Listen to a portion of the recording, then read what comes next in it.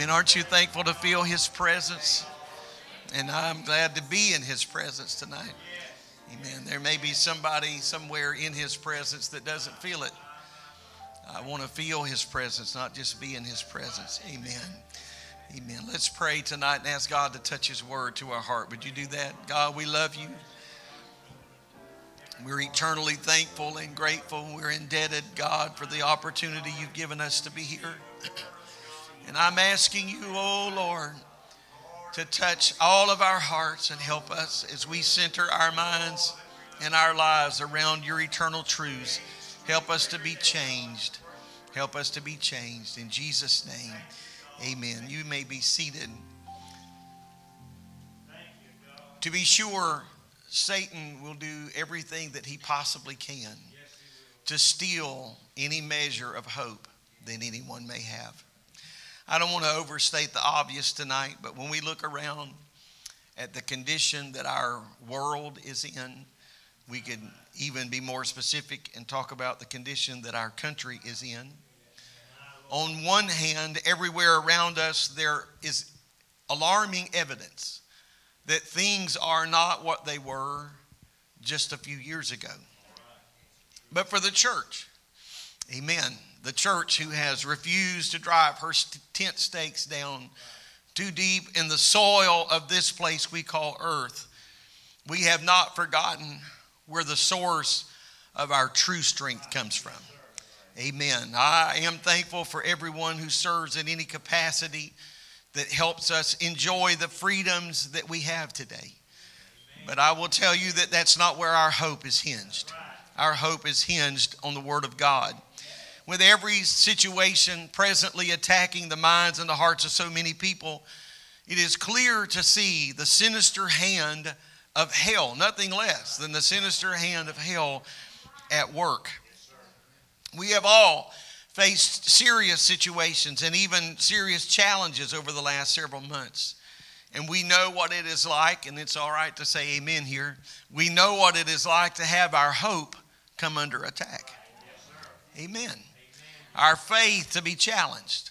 The very foundation of who we are, what we believe, and what we stand for, we feel that being challenged.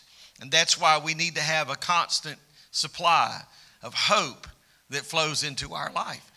Amen. When someone's trying to steal something, then we got to make sure that whatever's being bled off is being poured in. There's another source pouring into in an even greater fashion.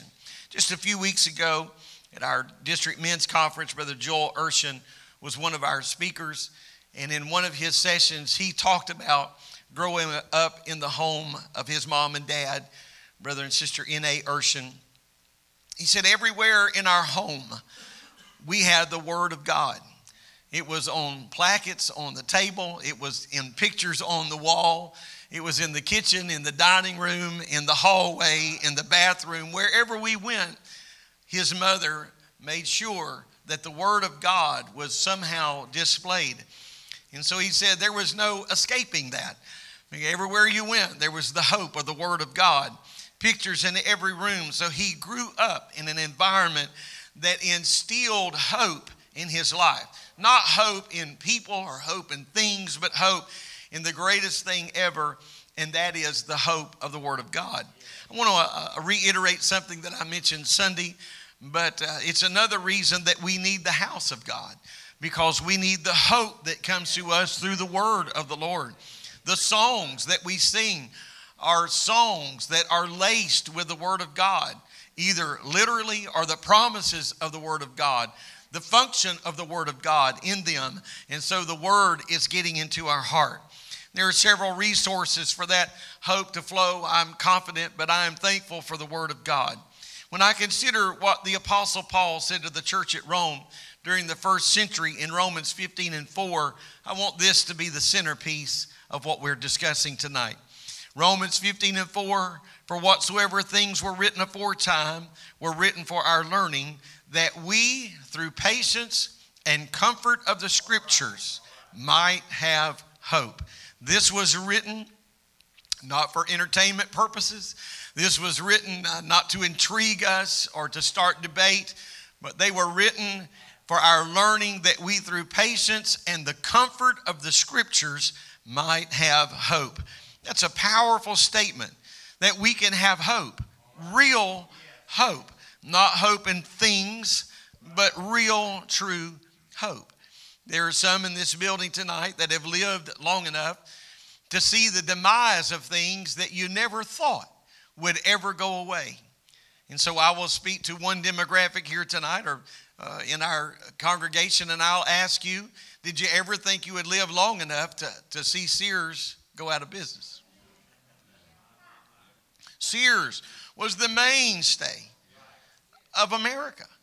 My wife and I, I think maybe last year or the year before, had taken a trip and off for a few days, and we had taken a little train ride up in the North Georgia mountains, and we were coming back from the end of that ride. And so the man that was kind of showing us some of the scenes and sights along the way pointed out a few homes that were built there along the river, and he said these homes were actually purchased as a kit many years ago from Sears. You could get anything at Sears. Now, if you're not ashamed to date yourself, just raise your hand if you remember the Sears catalog. Well, there's some bold people here tonight, I can tell you that. That catalog that you about needed a back brace to move it from one table to the other. But in it were all the wares, everything that you would possibly need. And we would not imagine life without Sears. I, for one, hated it for many reasons, but if I could just be selfish, when I heard that Sears was going out of business, I'm a big Craftsman tool fan, and I was just wondering about one thing: where am I going to get my tools? And it was a happy day when I realized that Ace Hardware was going to assume that responsibility, although I don't think it's quite the same tool. But did you ever think you would live long enough to see some things no more that we consider to be the mainstay, the fundamental aspect or foundation?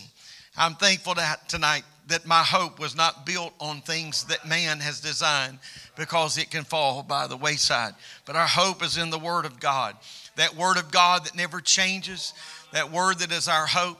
I will never forget the first time we ever heard of the Bible being made in an audio version. I don't know why I'm choosing to date myself here this evening, but I'm going to drag you along for the ride, so don't get too comfortable. But I remember when we first ever heard that the Bible was available on cassette. Now, you almost had to mortgage your house to buy a set of those back then. And they were very expensive. And then the dramatized version of the Bible. And when you got somebody that could read that Bible and read it to you, and you could read along and listen and finally learn how to pronounce some of those words. And you said, so that's how that goes. And the dramatized Bible. And I remember when we upgraded from our cassette to our CD version. We were just in the catbird seat, and you can get all that free just anywhere in the world today. And so when we think about the Word of God that is so accessible to us, and to read the Word of the Lord, and at night, sometimes when I'm struggling to read, I just turn on my audio Bible, and I just want the Word of God to be the last thing that I hear, that Word that just flows into our heart. I believe that somehow gets in my mind, in my spirit. I'm encouraged. My life can be encouraged by the Word of God when all sorts of things are going on around us. I can enjoy a positive and a productive and a happy life if I make sure that I protect that one element. I want to make sure that I have hope, and that you never lose hope. One of the great sources of hope, of course, tonight what we're speaking about is the Word of God. I don't want to just visit the pages of the Bible if I'm not plugged in to that source of hope. So I always think it's important to pray before I read the Word of the Lord. I want to pray and make sure that my mind, I don't want to just pick up the Bible and try to read it like a novel or try to check it off of my to-do list, but I want the Word of God to be what David said that it could be. He said, thy Word is a lamp unto my feet and a light unto my path. I don't want it to just be a book on the shelf or just something that's a part of my day, but I want the Word of God to be, like David said, that lantern. There's a story told of a little girl that was riding a train many years ago with her mother. She didn't understand why in the middle of their ride that the trainman was going through the car and he was lighting all the lamps. And so she said to her mother, it's the middle of the day and the sun is shining bright. So why is he lighting the lanterns? The mother smiled and said, you'll see in just a moment. Soon the train plunged into a dark tunnel. And it was in that moment that the young girl realized why somebody was being proactive. There's some darkness coming, but we're going to get ahead of the darkness and we're going to light the lamp of the Word of God. Now, I understand that the Word of God contains thousands of verses that seem ordinary, and many times we might even think unnecessary. But you can only understand the Word of God when it becomes applicable into your life or to your circumstance. One day when you're going through a tunnel of sorrow, one day when you're going through a tunnel of temptation, maybe sometime when you're going through a tunnel of suffering, it will make sense that the Word of God has been lit. You'll have value and appreciate the Word that may be, or the Scripture that may seem so commonplace today. The Word of God is such a powerful source of strength.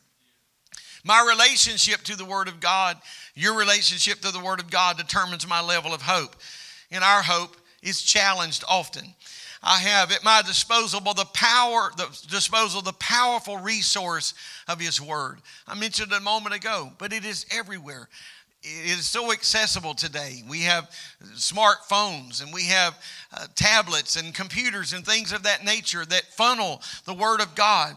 We're without excuse. We are without excuse today to let the Word of the Lord flow into our heart. And so if I want the Word of God to be hope to me, then I've got to get into the Word of the Lord, and I've got to delve into the promises that He has.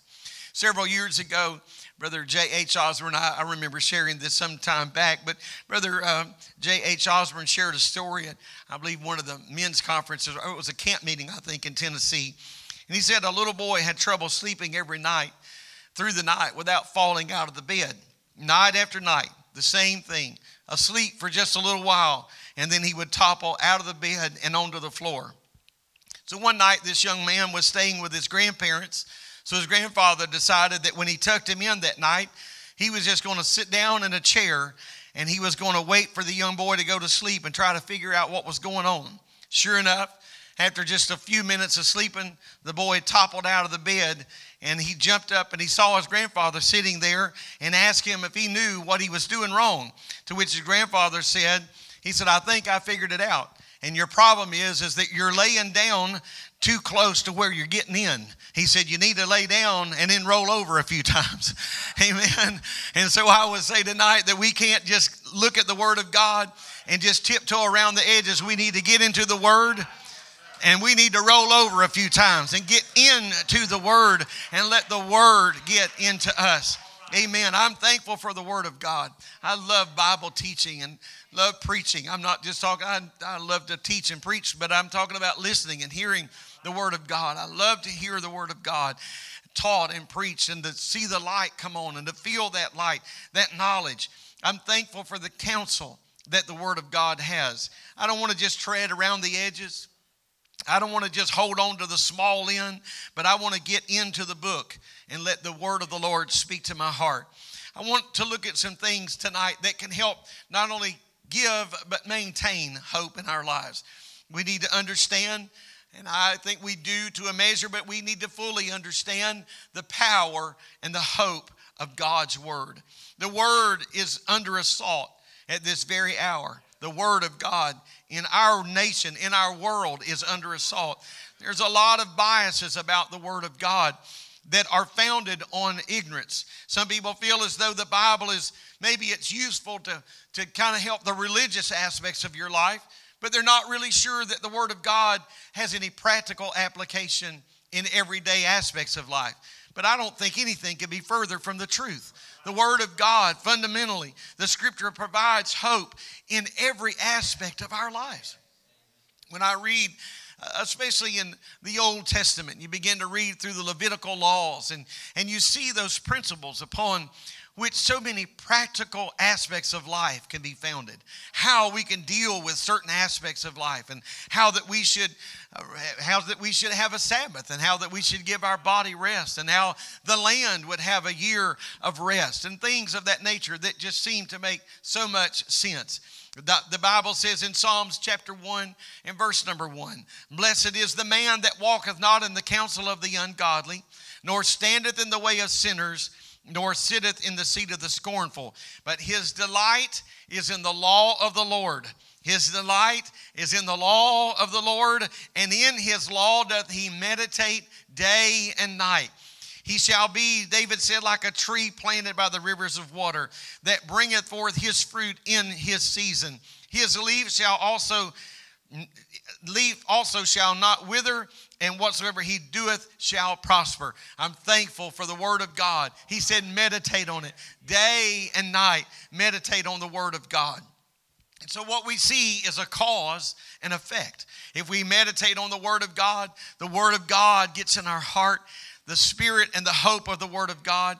Amen. I will tell you that if we sit down every day, day in and day out, and we only feed ourselves on the Antichrist mindset that is prevalent in our world, that's what David suggests in verse number 1. You can't walk in the counsel of the scornful. You can't sit in the seat of the ungodly. You can't just sit under the funnel of such an Antichrist message. Amen. If we do that, then our mind is going to go down that path. I want to position myself where the word of God, I'm not talking about being ignorant to what's going on in our world, but I want to position myself to where the word of God can push back the tide of negative, can push back the tide that would try to steal my hope. If I want hope, if I want real hope, then I have to realize that that hope is found in the word of God. He said, if you feed yourself with the word, then we shall be like a tree planted by the rivers of water. Some people say, well, I don't have time to read the Bible. Yet they devote several hours to a favorite hobby or some kind of recreation, but we can't find time to let the Word of God. You know, it's not that difficult to just set aside time to read 2 or 3 chapters of the Scripture a day. And if you do that, you'll read through the Bible in a year. Amen. Now, some people say, well, you know, I don't have time to do that. And I'll tell you that it's not a difficult thing, but it does take discipline. Can I get a witness? It's not difficult, but it requires discipline. I've got to make sure that I do that. So some people try to excuse themselves and say, well, I don't read the Bible because I don't understand it.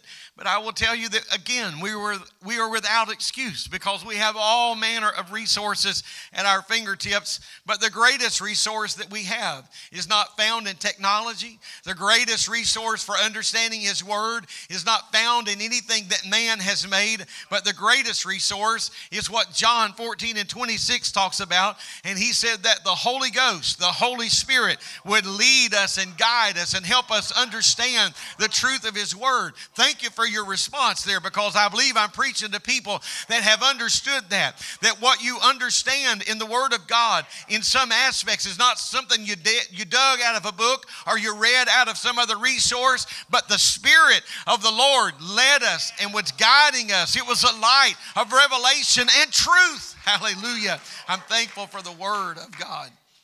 With patience and consistent study, I believe that the Bible can become more and more meaningful to us as the Spirit of God leads us and guides us from the inside out.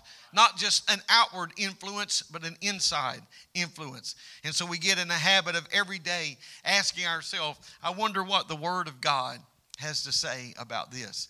And so if you have a question about certain situations that you're in, we ought to use the Word of God. If you need help parenting, we ought to use the Word of God. If we need encouragement, we ought to use the Word of God. If we have life decisions that are we're standing on the threshold of, we need to use the Word of God. Here's the basis for this step. 2 Timothy, the Bible says in chapter 3 and verse 16 that all Scripture is given by inspiration of God and is profitable for doctrine, for reproof, for correction, for instruction in righteousness, that the man of God may be perfect, thoroughly furnished unto good works. The Word of God will work. The Word of God will help us. The Word of God is so useful. I believe, again, I'm preaching to people that have been in a valley of decision, and God, through His Word, it may have been in your own private reading and study or devotion time. It may have been while you were in the middle of a service and someone was preaching, but the Word of God became relevant, and you found your answer, and consequently, you found hope because of the Word of God. God uses it to prepare and equip us to do every good work. The Bible is the most practical book in the world. We can put the Bible to use in relationships. We can put the Bible to use in situations on our job. We can put the Bible to use in business dealings in the world that we have to deal with. There shouldn't be any area of our life that is not under the influence of the Word of God. God's Word gives us hope. So if we're faced with a situation that seems impossible, then I want to read about the crossing of the Red Sea.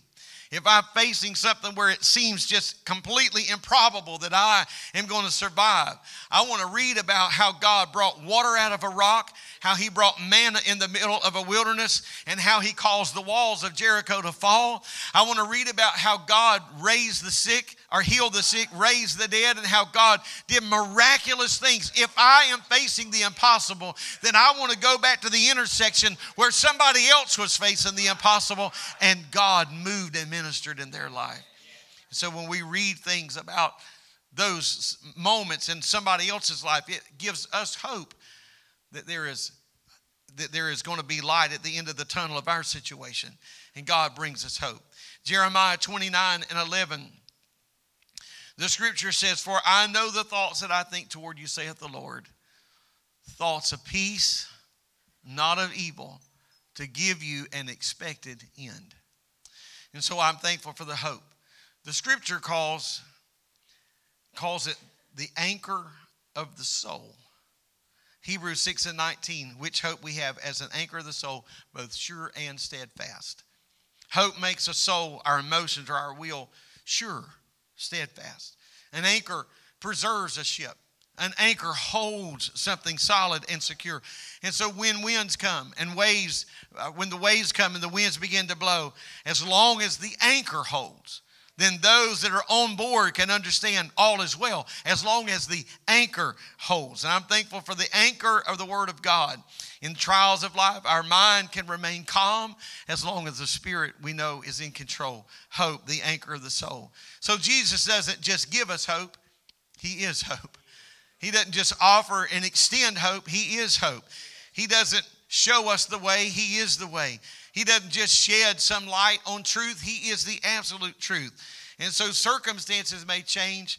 Our life's circumstances, our life's foundation at times may change, but Jesus never changes. I'm going to ask our musicians to come if they will. I'm thankful for the hope that we have in the Lord. Now, there are obvious times that the Word of God doesn't specifically speak to our situation. The Bible may not say thou shalt or thou shalt not about some moment frozen in time in our life. And in those cases, I believe that we can still find direction in the principles of the Word of God. There are principles that are true and steadfast, unwavering, unmoving principles that are in the Word of God. The principles of God's Word, tremendously useful. We can take two of the biggest principles of behavior in Scripture. So we look in the book of Matthew and we see one religious expert, somebody that had given themselves to the study of the law. And they approached Jesus in Matthew 22:36. And they said, Master, which is the greatest commandment in the law? And Jesus said unto them, Thou shalt love the Lord thy God with all thy heart, and with all thy soul, and with all thy mind. And Jesus said, This is the first and great commandment. And the second is likened unto it. Thou shalt love thy neighbor as thyself. And on these two commandments hang all the law and the prophets. So when we think about the beauty of an ornate door. That's a wonderful thing. But what's really making it have the ability to be a door and function as a door are the hinges that it hangs on. We don't really think about the hinges all that often until they maybe need a little oil or something. We don't really think about the hinge. But Jesus gave two passages and principles in Scripture. Love the Lord thy God with all thy heart, soul, and mind. And he said, and love thy neighbor as thyself. And on these two things hang all the law and the prophets. On these two things hinge everything. And so when I say that we can find principles in the Word of God, there are situations that we may find in our lives needing direction. And these two principles can go a long, long way. Have you ever just thought how far that just loving your neighbor as yourself would go? Just the principle of that. I need to learn those principles and allow the Spirit of God to touch my heart and life. Psalms 119 and 11, I'll ask you to stand. Thy word have I hid in mine heart, that I might not sin against thee. Thy word have I hid. Hiding the word. The reason hiding the word of God is so important is because it helps me to overcome spontaneous moments. The word of God grounds me, keeps me from being pulled from side to side. It just holds me in the crevice of his hand. So hiding the word of God is not the same thing as memorizing the word of God. Because when you hide something, that means you are giving that the place of the highest esteem. I'm hiding this. And so when I say someone's on my mind or in my heart, that's what we mean. We have hidden them in a very special place. I'm expressing a sentimental attachment to it. One preacher many years ago said, either the book will keep you from sin or sin will keep you from this book. I got to make sure nothing gets in the path of me and the Word of God. And I want to do so by hiding it in my heart. John 1 and 14 rather says the Word was made flesh. John defines what that Word is. Not just a book, but that Jesus would be made flesh. Someone once said that if you convince a man that there is no hope, then he would curse the day he's born. Years ago, the S-4 submarine was rammed by another ship, and it quickly sank. The entire crew was trapped in its prison house of death. Many ships rushed to the scene of that disaster that happened off the coast of Massachusetts. We don't know what took place really down below the sunken submarine, but we can be sure that men clung bravely to life, that with every breath they made, oxygen was becoming a more and more precious commodity. A diver, one of the rescue divers on the team, placed his helmeted ear against the side of that vessel, and he listened intently for any signs of life. And in the stillness and the quietness of all that was happening, he heard a tapping noise. Someone, he learned, was tapping out a question in the dots and the dashes of the Morse code. And the question came very slowly, very meticulously, but very intentional. Is there hope? Is there hope? And so here is a crew of men where death seems so imminent. But one man among those dying men had a question. Is there hope? I believe around us today that amid all the chaos that's going on in our world, if we could get alone and get still and get quiet, we could hear the cry of the world. And the world is asking, is there hope? I don't want to hide the answer to that question. I don't want to conceal the answer to that question. But I want to be able to stand and say, yes, there is hope. Yes, there's hope. Yes, hope is not going to be found just in the programs or the systems of our church or any other. The hope is not going to be found just in one central general longitude or latitude, but hope is found in Him. I'm thankful that I have Him. Aren't you? Amen. Let's magnify the Lord together. Lord, I love you today.